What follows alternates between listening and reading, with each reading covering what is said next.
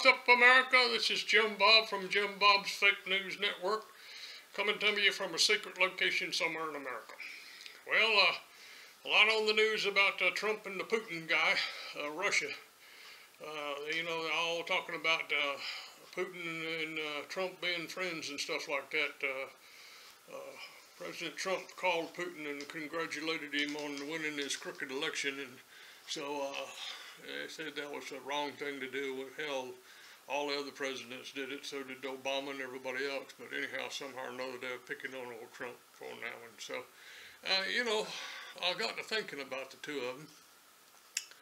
And Trump, he's a pretty tall, big American fella, tall fella and big. And Putin, he's a little bitty old, short, stubby little Russian. And they're kind of different in that sake, two of them, a big one and a little one. And I kind of was thinking about their name in the context of, let me see, defecating. Putin, he's a little Putin, and Trump, he's a big dump.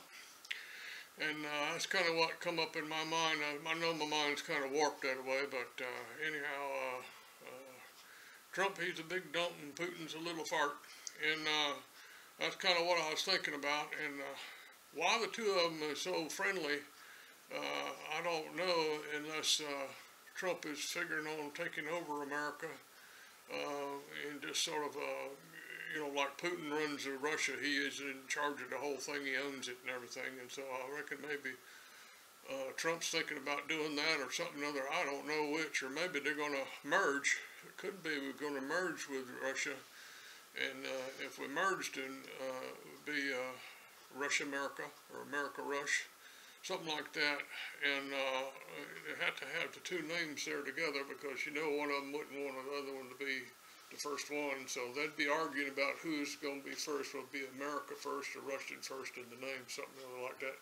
That's probably why we haven't already merged with them and everything. But if you think about it, I mean, you know, America and Russia together, we have worked together before, you know, in the Second World War, stuff like that. Look where that got us when they didn't let Patton do what he wanted to do.